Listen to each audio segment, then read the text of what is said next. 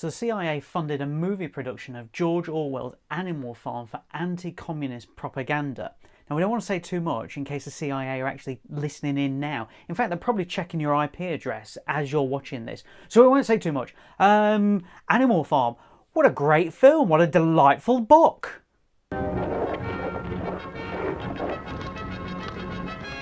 Here is a cartoon with a difference. The first full-length cartoon film to be made in England.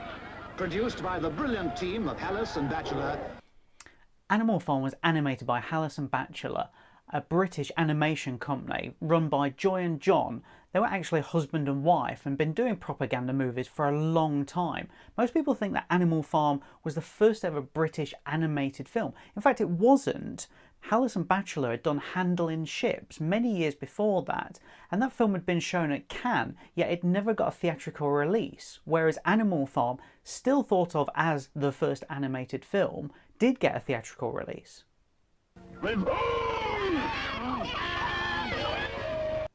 Production costs were low in England, so that goes some way to seeing why Halas and Batchelor got the gig in the first place. However, there was a lot of rumours coming out of the CIA that they were worried about the loyalty of American animators at the time. Many of them had been blacklisted, no issue in England, whereas Halas and Batchelor employed around 80 animators to make Animal Farm.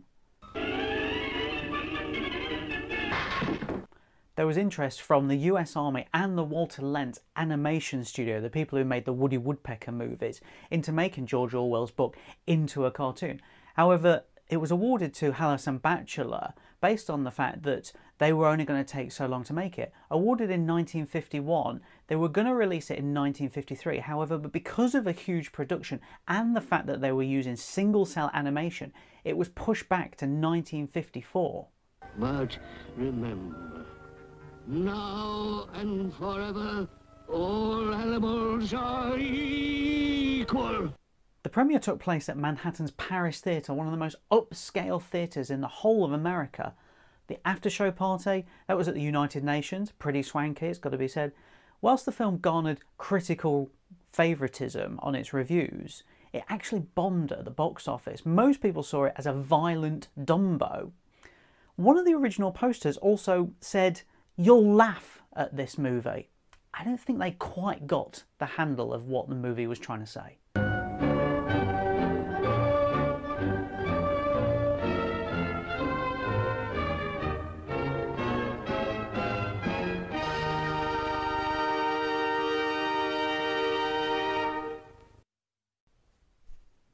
Yes, done it. Smashed it.